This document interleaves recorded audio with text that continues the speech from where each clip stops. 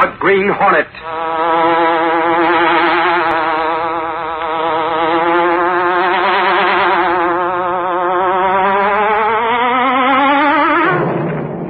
He hunts the biggest of all game, public enemies who try to destroy our America.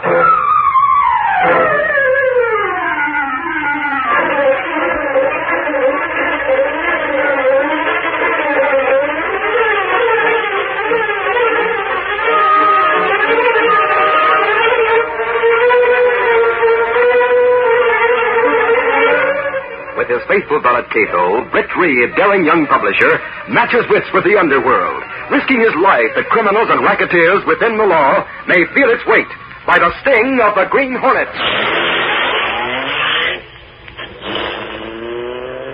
Ride with Britt Reed in the thrilling adventure, The Boathouse Mystery. The Green Hornet strikes again.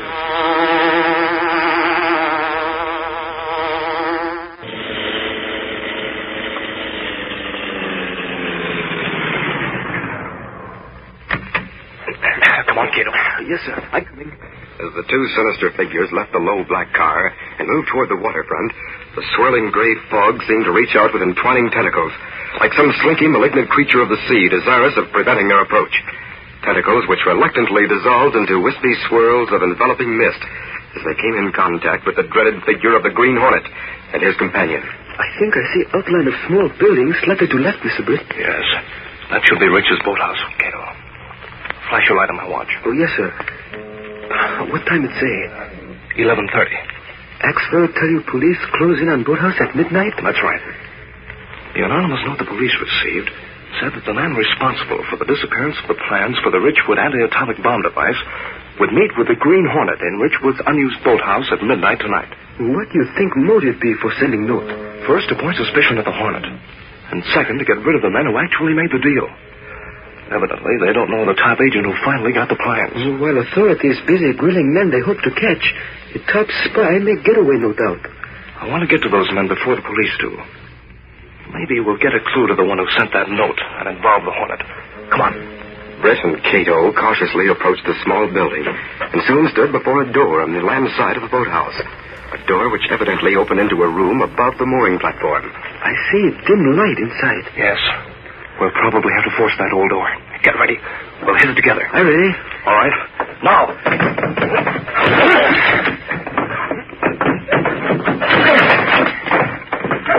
The Green Hornet! Don't move, Norton.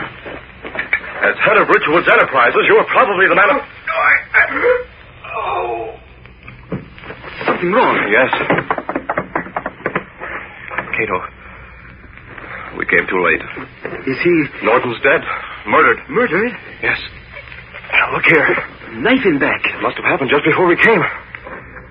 They fixed this room up as sort of an office to have something as a meeting place. Killer getting away. Yes. That trap door over there must lead to the landing below. Come on.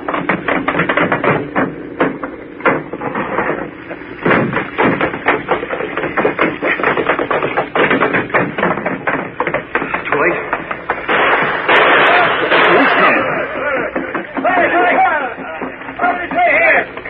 You dimwits, this guy's dead, and you let the killer get away. Look at this, Doc. That must have been the hardest even in that motorboat. We'll make sure. Search the place, some of you men. Stretch till you get outside in case someone else tries to get away. Hey, look, Doc. That trap door being closed open. We'll go down and have a look. We'll be trapped. What we do? We'll go to the end of the landing and dive in. We'll have to swim for it. Come on. Swim underwater. Head for the riverbank a few hundred feet below here. Let's go. Come on.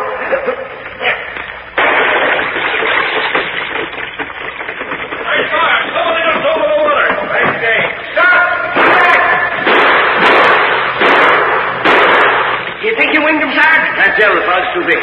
Come on. We'll go up and have the boys search the riverbank. If you didn't hit him, we'd have to climb to the bank on one side or the other. That water's cold. What did they shooting for? What happened? There's no time to answer questions now. Spread out along the riverbank.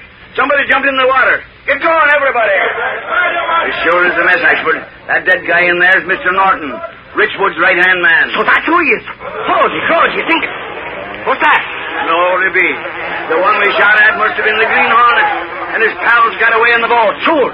Now we know it was the Hornet who killed Norton. Jumping snake, Sarge. I gotta get to a phone. This will sure be a scoop for the Daily Sentinel.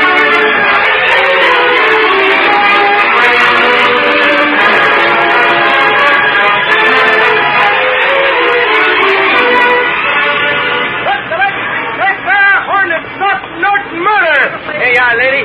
Head of Richmond Enterprises involved in disappearance of important plans. There you are, sir. Straight line search for Green Hornet. There you are, sir. Read all about it.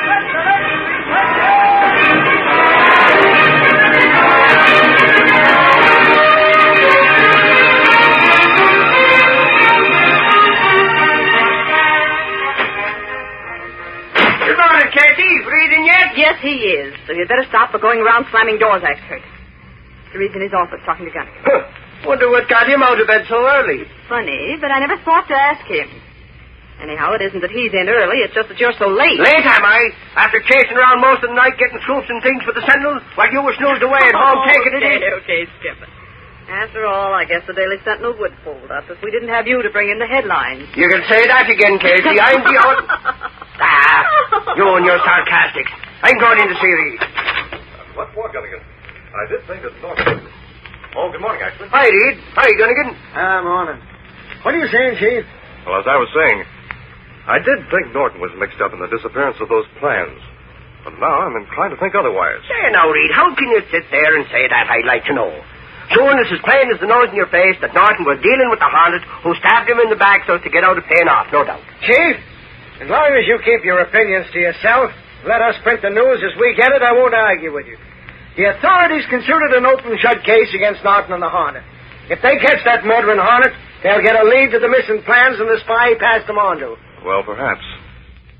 But it seems to me if they'd find the person who sent that anonymous note, they'd get a direct lead to the one who has the missing plans. It's easy to see that the hornet himself sent that printed note to Cops Headquarters, Reed. He wanted to put the finger on Norton. Oh, really? Seems to me the finger's been put on the Green Hornet. But like Sarge says, 'tis the hornet himself who put himself on the spot by playing smart with the cops. Is that the general opinion around headquarters? Sure. And why not, I'd like to know. And they're concentrating their search on the Hornet alone? That's right. And to my way of thinking, Reed, 'tis time for you to start worrying. That it is. Why do you say that? Yeah, what's the meaning of that crack, Axford? Well, now, when they catch that spalpeen, Reed'll have to pay out a lot of dough for that standard reward, won't he? Oh, that. By the way, Gunnigan, send someone over to interview Richwood. Okay, Chief. Let me go, Gunnigan. I'll get him to talk. That I will. Sure. Go ahead. But don't be gone all day. Why do you have to Go say on, that Axford, now? get going. And let me know how you make out. Sure. I'm on my way, Reed. Frankly, I'm very much interested in this case. And perhaps Richwood will say something that'll give us a new slant. I'll get to see him, and I'll tell you exactly what he says, Reed. See you both later. So long.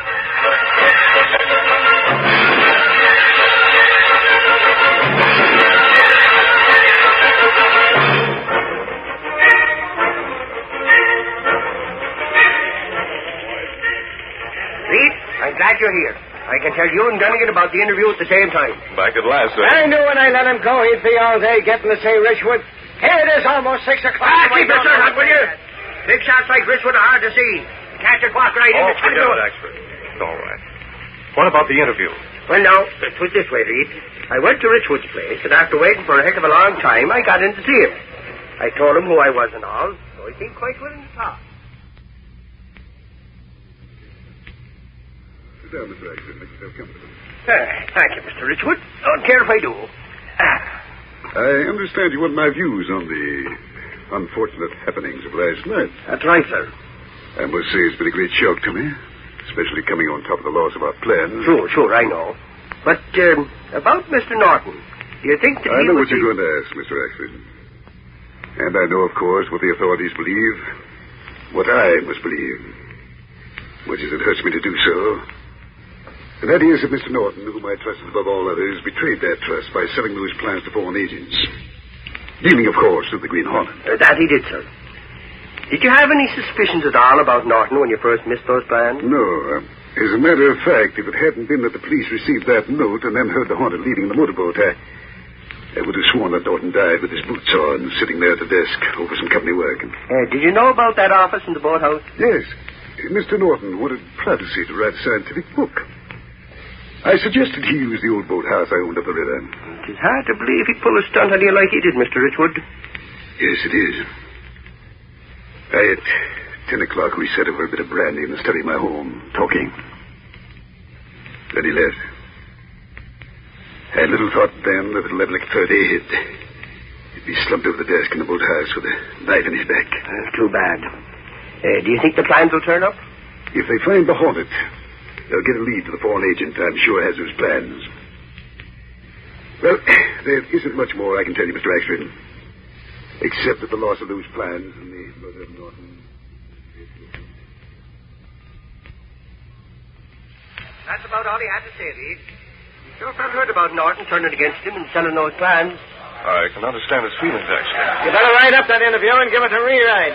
Okay, I'll get right on it. I'll get a spread ready in case we catch the Hornet, Chief. It's best to be prepared, Gunnigan. Let's hope they do catch Norton's killer in time to recover those missing plans. It'll make quite a spread for the Daily Sentinel.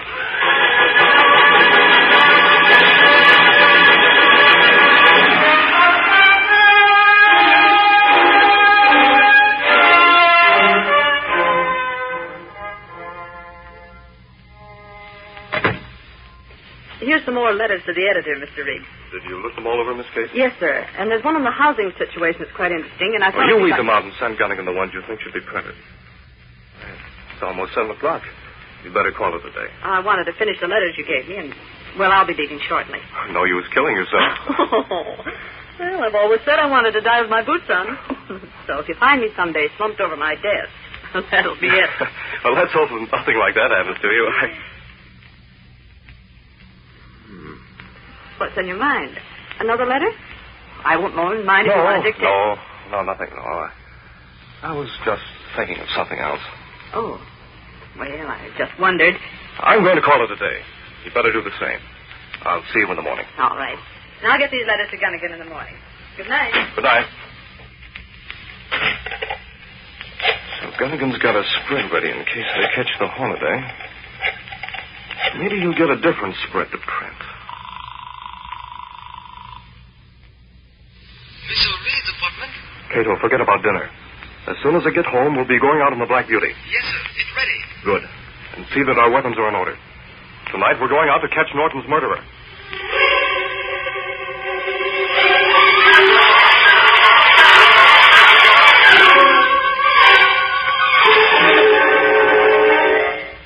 And now, back to the Green Hornet.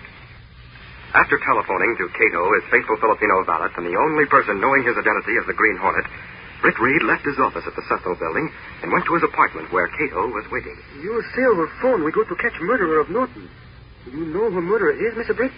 I think I do, Cato. But we'll have the proof. I can make him show his hand. Well, how you do that? I haven't time now to explain. I'll tell you about it as we drive. Everything ready? Yes, sir. I check gas weapons and get Black Beauty ready. Good. Let's get going. Stepping through a secret panel in the rear of a closet in his bedroom, Britt Reed and Cato went along a narrow passageway built within the walls of the apartment itself. This passage led to an adjoining building, which fronted on a dark side street. Though supposedly abandoned, this building served as the hiding place for the sleek, superpowered Black Beauty, streamlined car of the Green Hornet. Britt Reed pressed a button. The great car roared into life. A section of the wall in front raised automatically, then closed as the gleaming Black Beauty sped into the darkness.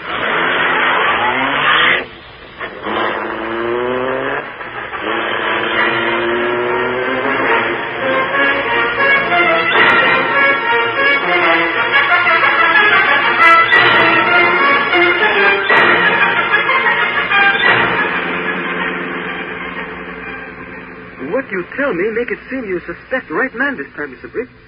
But how you get proof? Cato, what I want to do is to figure out some way to get him and his spy friends together at the boathouse.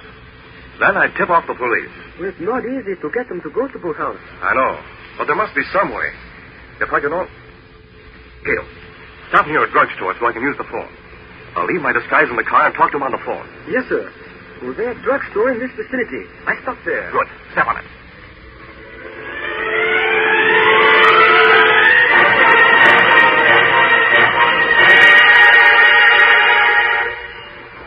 A short time later, Britt Reed had entered a phone booth in a drugstore and dialed a number. He was talking in a terse monotone. Now get this, and let me do the talking. I've already told you I'm the Green Hornet. The man you sent to kill Norton knows now that you tried to frame him as well as myself. I can take it. He can't. He's planning to leave evidence in the old boathouse that will point to you on the man who got the plans. I'm being hunted, so I'm laying low. You'll have to get that evidence yourself before he tips off the cops. I'll come to you when I get the chance for my share of the dough you got. It'll be my pay for this tip-off. So long.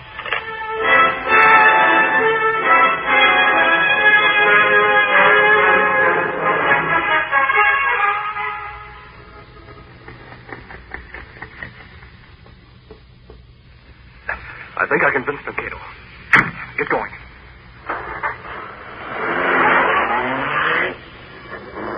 What do we do now, Mr. Britt?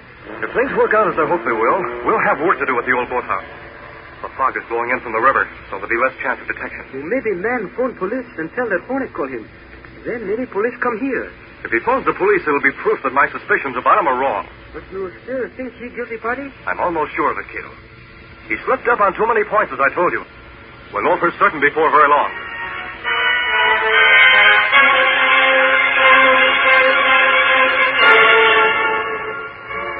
Good.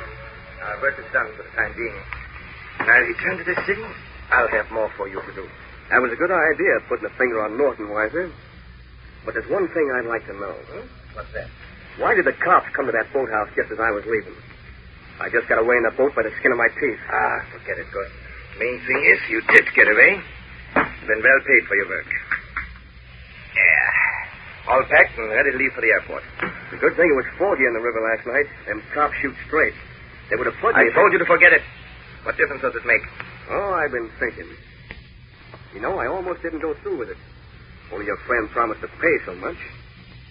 When I got to the boathouse last night and Norton met me at the landing, he was kind of friendly. Then we went up inside.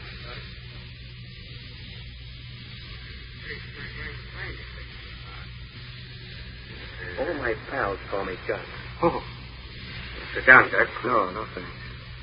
I ain't staying long. I was told you were bringing a boat over to leave in the boathouse, so I agreed to come here and see if you made it all right. I have some work to do anyway. Yeah? Yes, I'm working on a book. Scientific book. If you wait a little while, I'll drive you into town. You ain't going into town, Norton. What do you mean? Just sit right where you are. This is a knife I'm holding in your back. I said you ain't going into town, see? You must be joking. Why would you Maybe want the cops will think you sold those plans they're looking for. Or maybe... Professor. No, listen. I have a wife and child. It's a Christmas season. Stop the fella. You ain't the only guy that's got a kid. As I said before, you ain't going to town, Norton.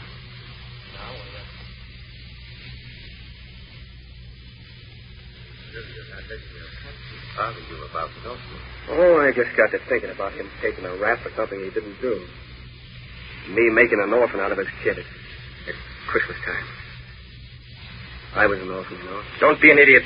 His child isn't an orphan. His mother's still living. Well, half an orphan then. Just ain't right. Hello? Oh, you. I'm in a hurry, so... What's that you say? He's dead, huh? He told you what?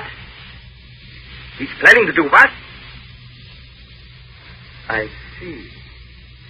Now I understand why he was talking to me as he was. Yes. Yes. Yes, I'll meet you there. And bring Gus with me. He'll come all right. Goodbye. Who's that, Weiser? What was he talking about? You'll soon find out, Gus. Get your things on. We're going to meet somebody at the boathouse. Sure. Who are we going to meet? Someone who wants to see you particularly. You'll take the boat. I told him you'd be sure to come along. Oh, why shouldn't I go along? What? Well, I was afraid you wouldn't want to. So I'm using this gun. It's a good thing you're so obliging. Come on.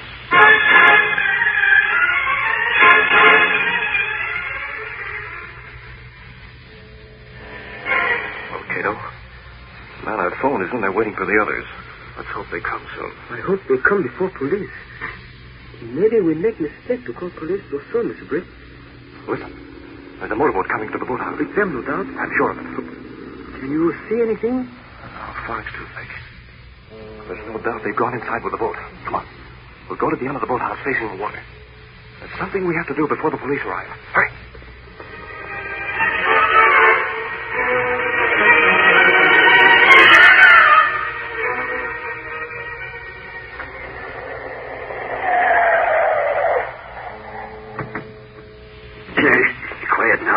We want to sneak up on them. Okay, sir. You got your gun, Sarge? Of course not, Ashford. I just point my finger at killers and they flop over dead. Have I got me gun? There's the rest of the body. Yes, just to see us here. Be over in a minute. Quiet, all of you. Quiet. Listen to me. You boys get down to the riverbank in case they make a break. Axford, you and Cassidy can come along with me. Yes, sir. Come on, then.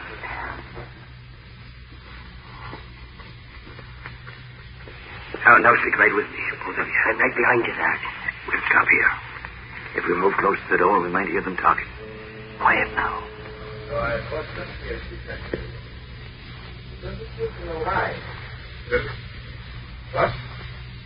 The ranch is going to be tested. That's the officer first found out who that range and the boss here said to get it off. Hey, what are you talking about? I didn't plan anything like that. So that's why the cops came here and almost got me, huh? With a frame-up. You knew too much, boss. All right, hold on. You think I'm dumb? Tell me. Who gives you off about me if I ain't on it? What? Are you guys dopey?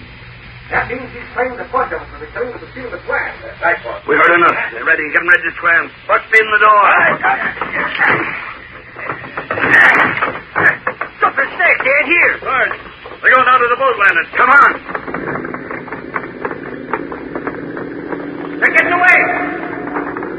Stop. Come back. Hey, will you stop? Somebody put a chain up across the back of the boathouse. Get your hands up. Don't shoot yet. The next one will hit the mark, killers. Now put them up, all three of you. Holy crow. Sarge, one of them's Mr. Richwood. Sure, he's the one they call boss. We're taking them all in for murder, and we got a spy in the bargain, looks like. Call the boys, Cassidy.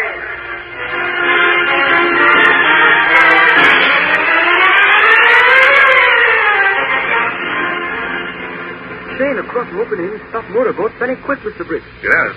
We went a bit too soon, either. It's good you think of two things Rich would say that get him away. Three statements, Cato. Remember? I told you when he talked to Axford, he said first that the Hornet left the boathouse in a motorboat.